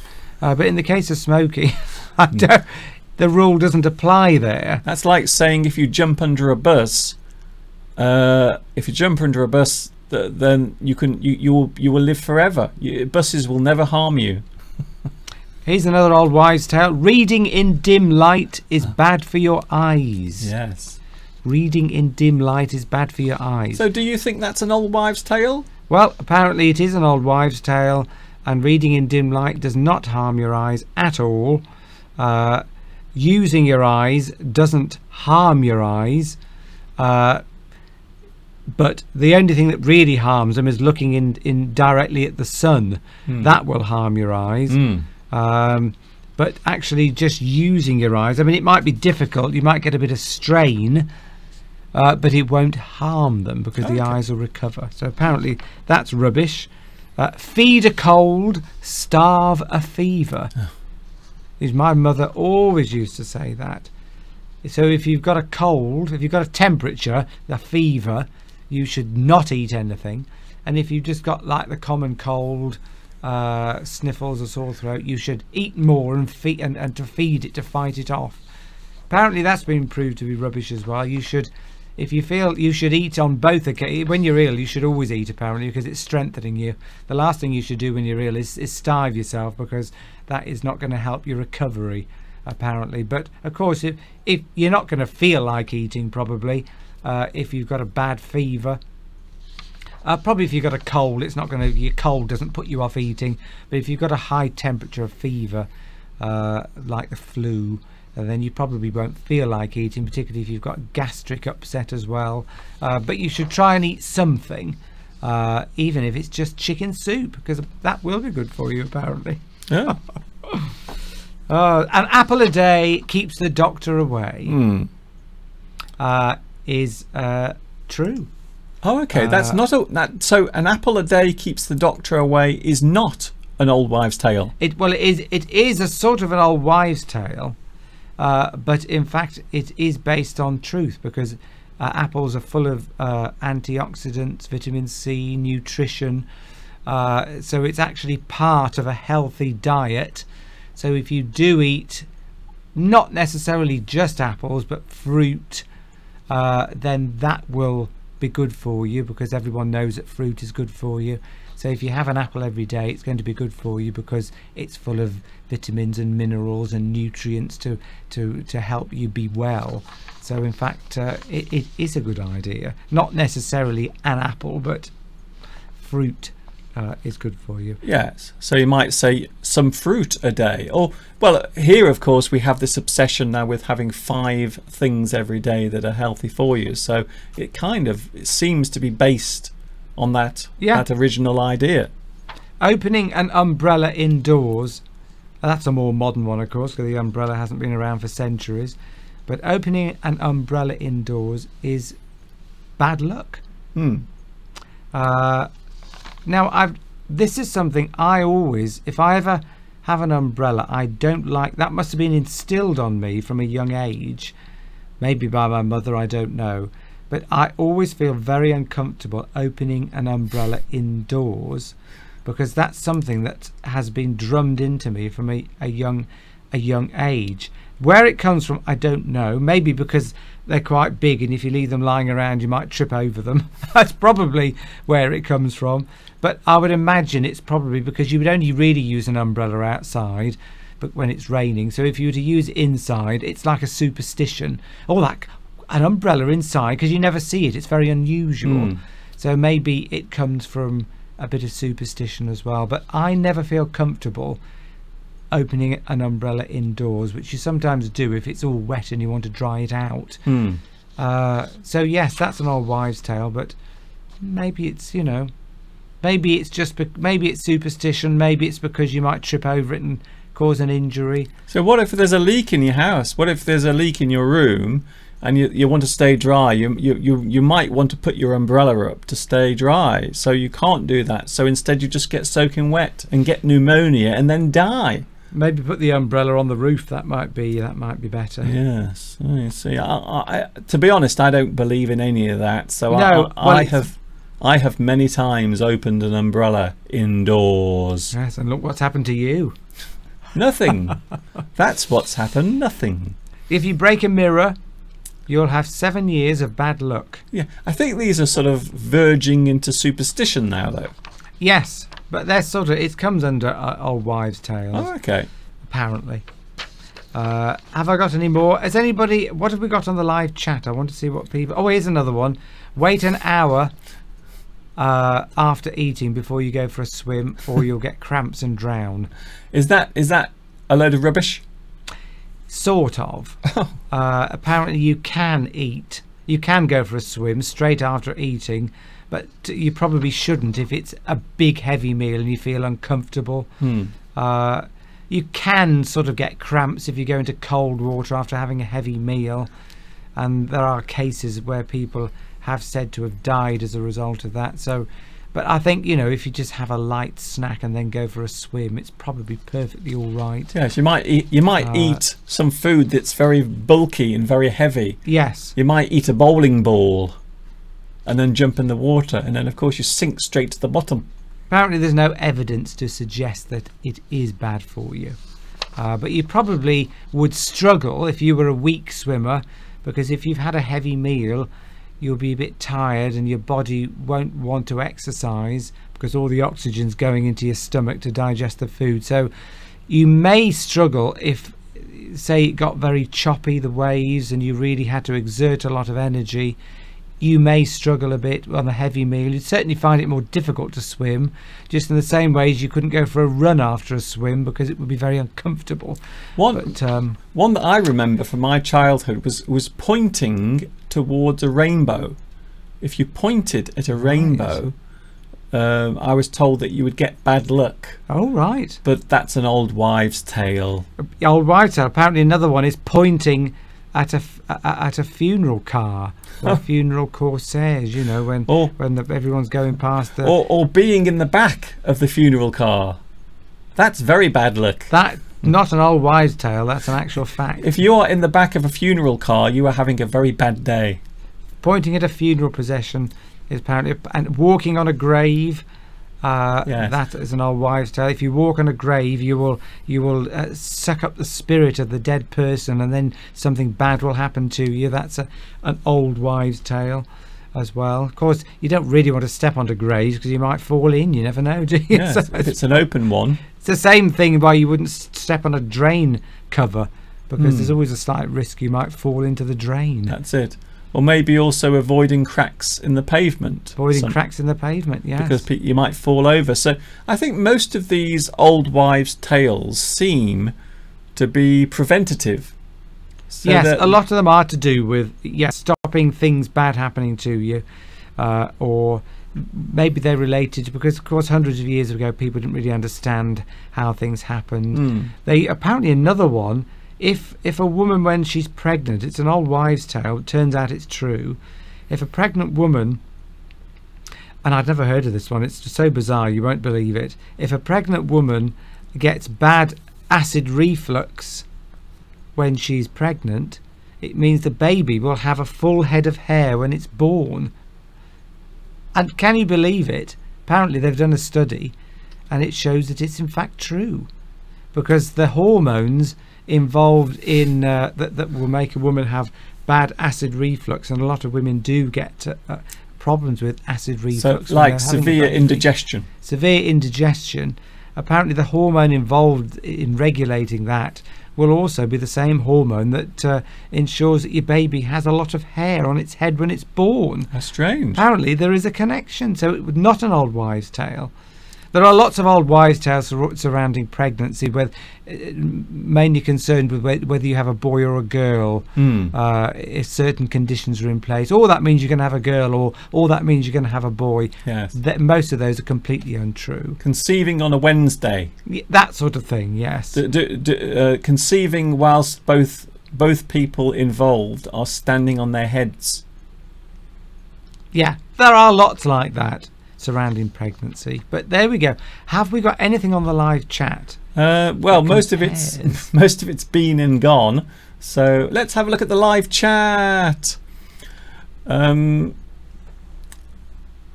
about old wives' tales in other countries? Can you see the screen in front of you? I can indeed. Be. Do you think eating dog meat will push away all the bad luck? I'm not sure. Oh, that's obviously coming from somewhere. I can't read where that's from. I think that's coming from Vietnam, but it isn't lucky for the dog. No, it's definitely not lucky for the dog. Maybe it's not actual meat made from dogs. Maybe it's just dog meat that you would feed a dog. Oh, here's a good one. Valentine says, one more example: if you encounter a woman with an empty bucket, you will have a bad day. Oh, that's definitely an old wives' tale. Yes, never heard of that one. I've not actually heard of that one. Maybe that means that hundreds of years ago, a woman was sent out or went out to get water from the well. And if she didn't get any, she had an empty bucket, which means you'll have an unlucky day because you won't be able to find the water either. Yeah, so she's having a bad day, so maybe you'll have a bad day as well. Walking under the rain will cause you to lose your hair, says Olga. Well, maybe it's true. Maybe I didn't have an umbrella when I was younger. That's it. Walking under the ladder, yes, don't walk under a ladder. Well, well, take your pick there. Probably if you walk under a ladder and there's somebody above you carrying something, then it might fall on your head. So yeah, that's definitely, I think, is a good idea. Avoid walking under a ladder. Yes. So some of these are kind of superstitions, really. Yes. But the old wives' tales. There is also another expression you can use, Steve, and that is urban myth. Urban myth. An urban myth. Urban myth. And that's very similar, but they are often modern. Yes. Modern myths. So things that people believe did happen, but actually didn't. For example, in the film 3 Men and a Baby, with Tom Selleck, Ted Danson, and the other guy that no one can remember ever, there is supposed to be a ghost that appears in the movie during one scene. There is a scene where they are actually at a window, and apparently the thought or the belief is that there is a ghost in that scene behind one of the characters in the movie. But a lot of people have agreed that it is just an urban myth. It is an urban myth. It is something that people believe but isn't actually real. It's just an urban myth. Yes, another one. Here's another one. This is one of my favourite ones because I am into music. There was a song in the charts many years ago called Baker Street by Jerry Rafferty, and I love this one. And there was an urban myth that in that song there is a saxophone being played. Oh yes, I know. And apparently it was supposed to have been played by a well-known TV presenter called Bob Holness. Right. And that was the crazy myth that this TV presenter was the saxophone player on Baker Street by Jerry Rafferty, which was a big hit in the late 1970s. So that could have come about because maybe someone somewhere saw this presenter playing a saxophone, and somehow this story started. Yes. But yeah, that's more. Yes, that's more of a sort of a story about something that isn't true. An urban myth. That's the slight difference. Whereas the old wives' tales are supposed to be based on fact, but of course they're not. Yes. Another urban myth, normally in local areas as well, you might have urban myths. For example, where we live, there is supposed to be someone that walks around at night, the beast. The beast of, yeah. Yes, the village, where we live. yes. So, yes, so that's a bit of a urban myth. So Yeah. there are lots of urban myths around the UK. So if you go from one place to another, you will find all of these little stories, these little urban myths about what happens in that area, or maybe something that a lot of people believe happened, but actually in reality it didn't. Nowadays, of course, we call it Wikipedia. A lot of people get a lot of their information from Wikipedia. Yeah, there's also a lot of false information on Wikipedia as well. So yes, let's not dwell too much on that. Any more urban myths, Mr. Steve? I've just about run out now. I don't have any more. Or old wives' tales? Count sheep to fall asleep. That's what your mother would tell you, but it is sort of apparently that's true. If you count sheep, then it distracts you from the worries of the day, and the visual element of seeing the sheep jumping out of over a fence or something. It distracts you from the worries of the day. Because don't you find, Mr. Duncan, I know I do, whenever I might be very sleepy when I'm watching the television downstairs before going to bed. I might even start to nod off, and then I get ready for bed, get into bed, and then suddenly my mind's very active. All the worries and the problems of the day come back, and all the worries of the next day, and it's very difficult to shut that off sometimes.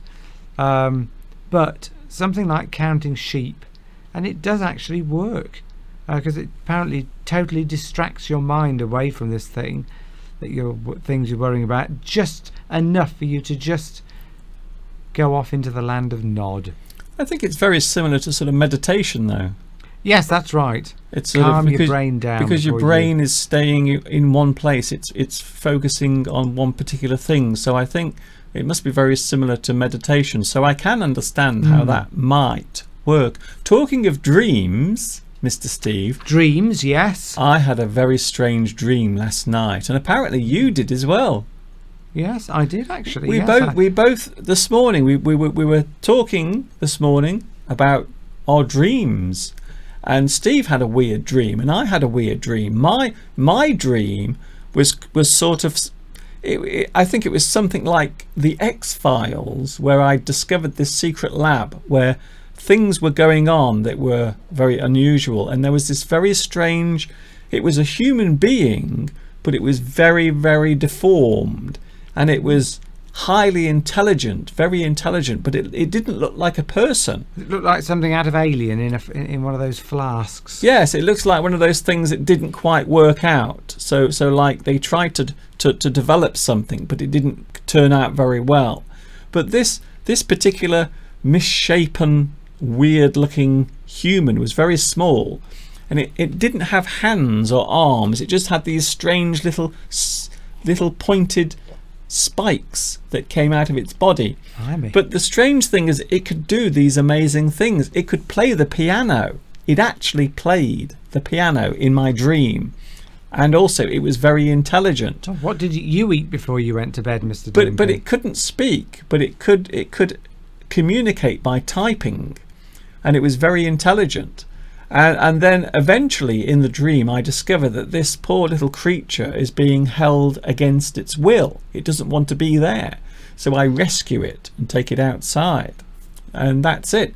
So I let it go, but when it's outside, something very strange happens to it. It starts to dissolve and break apart, and inside there is another animal that then just runs away, and then the dream slowly fades away. So that's my strange dream. I'm sure a psychologist would be able to understand what you were thinking of, or if you've got any problems that need sorting out in your life. Did you have any, because of course that's a bit of an old wives' tale again, isn't it, that if you eat cheese before you go to bed, Yes. then that will make you dream. Apparently there's a bit of truth in that Yes. as well, and I certainly know if I have cheese I dream quite vividly, but apparently if you eat anything before you go to bed, it will sort of gets your digestive system going, which at the same time makes your mind more active. So eating before you go to bed, anything, is a bad idea, because it's activating your mind because your body's working away to digest the food, and apparently it makes your mind active as well. So Yes. it's probably not a. So it's may not, but there is something in cheese, tryptophan, I think it's called. Tryptophan. An amino acid that apparently it sort of excites your brain a bit, so you might have more vivid dreams. I have a feeling that your brain, Steve, might have a lot of tryptophan in it.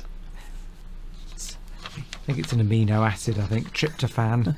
I'll be corrected there by somebody. Very interesting. So what about your dream, Mr. Steve? You had a very weird dream as well. Yes. That involved a very important person in this country. Yes, it was something to do with the Prime Minister of this country, and I was some kind of spy. Yeah.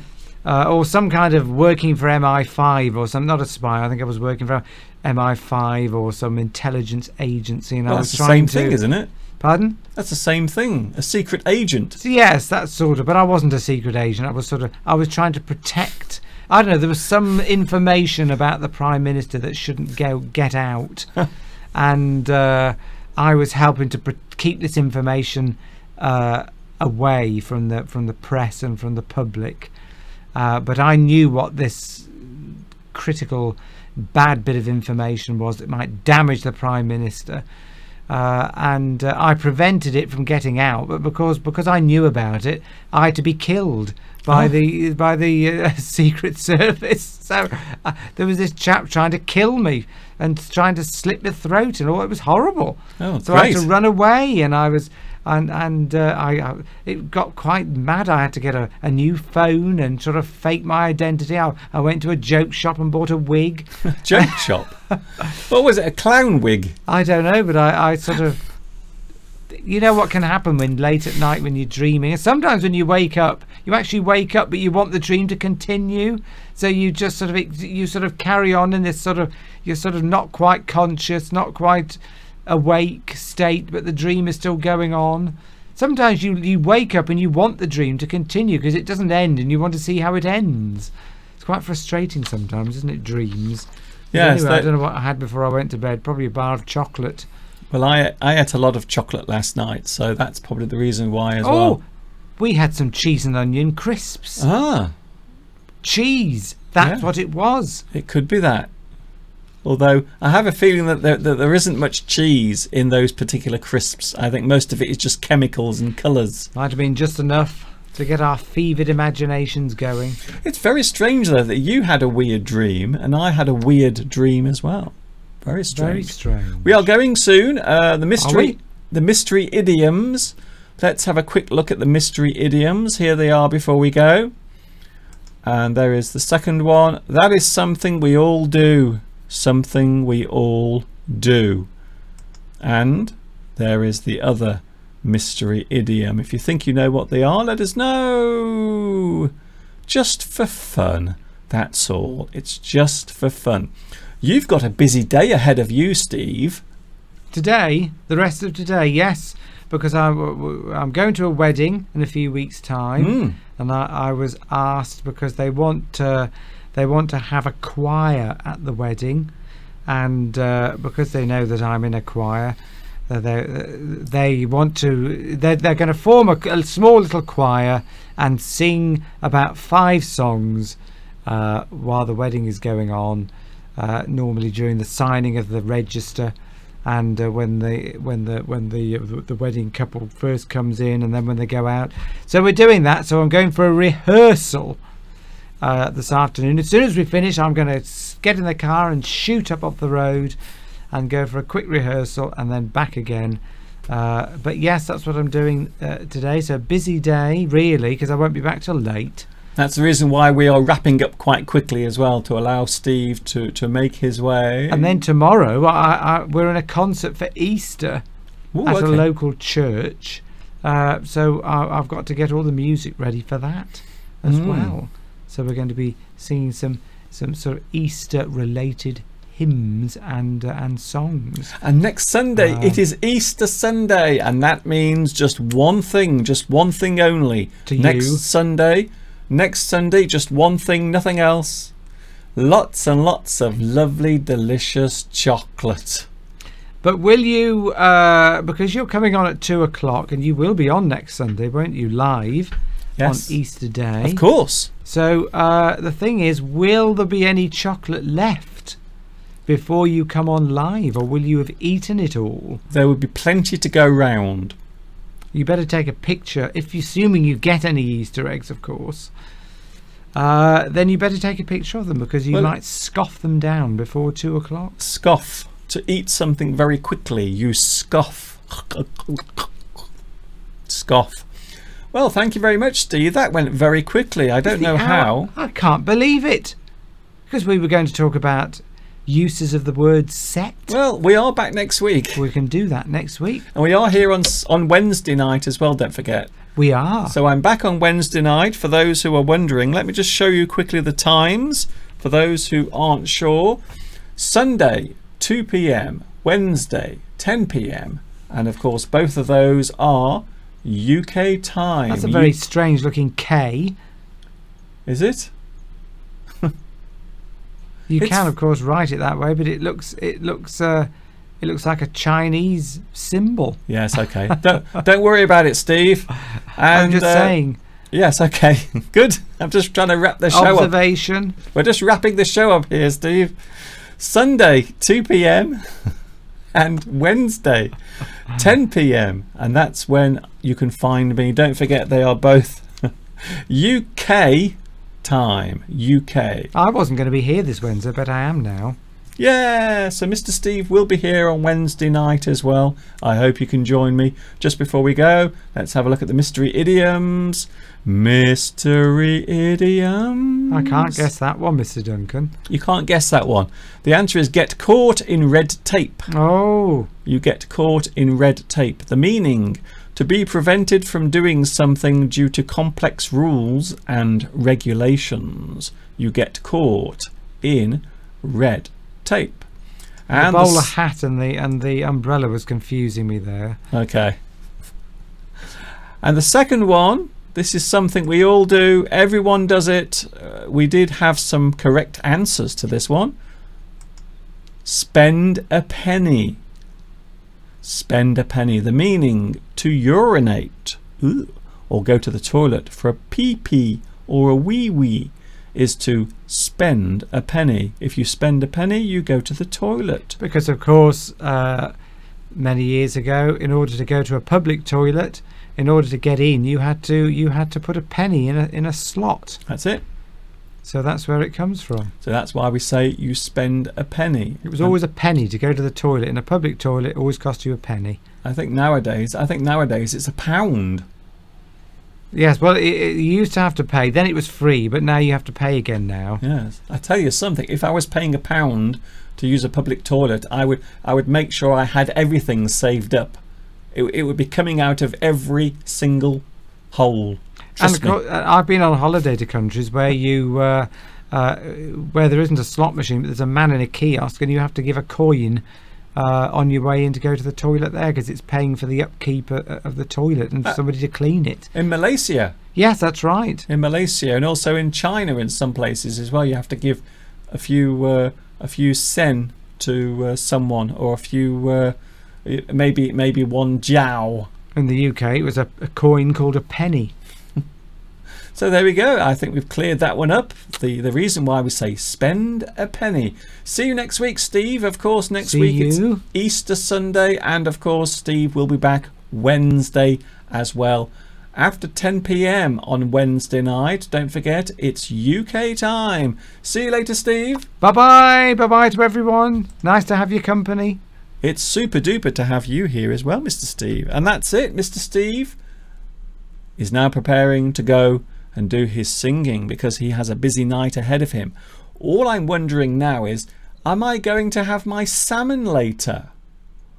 So does that mean I'm going to have no salmon? Am I having my salmon, Steve? Yes, you are. Good. I'm still here. Okay then. Finishing my water off. Yes, it's out. No, it's okay. All right. Okay, Steve, we'll stop now. We've got to go. I ask him a simple question and he gives me a lecture. So are you going? Oh, he's gone now, you see. Oh. He's gone. He's definitely gone. You said I was no, talking to we can't hear you, Steve. Well, that's a lovely way to end the very slick live broadcast. I'm going now. I will see you next Wednesday. Don't forget, late and live. We will be here, and next Sunday as well. A quick look at the live chat before we go. Bye Rosa, bye Amriwadi, bye Michelle. Bye also to Martha as well. Thanks a lot for following us today. It's lovely to have you here. See you on Wednesday. Don't forget, 10 p.m. UK time. And next Sunday, of course, next Sunday will be the 1st of April. April Fool's Day. It will also be Easter Sunday as well. I can't wait. This is Mr. Duncan in the birthplace of English saying thanks for watching me for the past 2 hours, and I will see you later on. I'm going outside now to spend a little bit of time in the sunshine. And of course, you know what's coming next. Yes, you do. Until the next time we meet. Ta-ta for now.